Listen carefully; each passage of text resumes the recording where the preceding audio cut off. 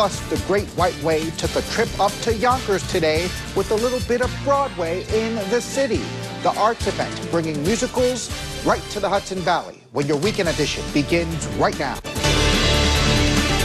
Fios1 News, Weekend Edition.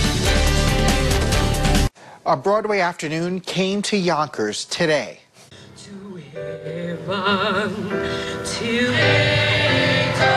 The Cross-County Shopping Center kicked off its Broadway on the Green program. Guests were able to enjoy a performance at the Green in the center of the mall. A group of actors and actresses with the Little Radicals Theater performed a scene from the musical Ragtime, which is set in New Rochelle. This comes ahead of the actual show from July 20th to the 22nd at the Grinton Will Library.